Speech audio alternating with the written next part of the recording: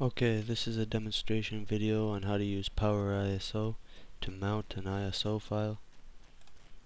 I'm going to be using Rosetta Stone. Add a language. Please insert the language CD into the CD-ROM drive. Minimize this.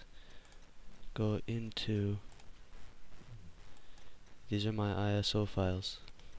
So make sure that you have PowerISO set to at least one drive right here. Then you simply click mount. You'll be able to see this. Now all of a sudden I have another CD drive in there with this obviously mounted to it.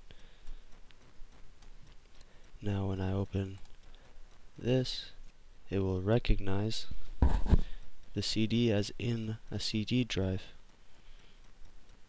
Install the selected language. Now installing. Accept. Now installing Spanish Latin American Level 1.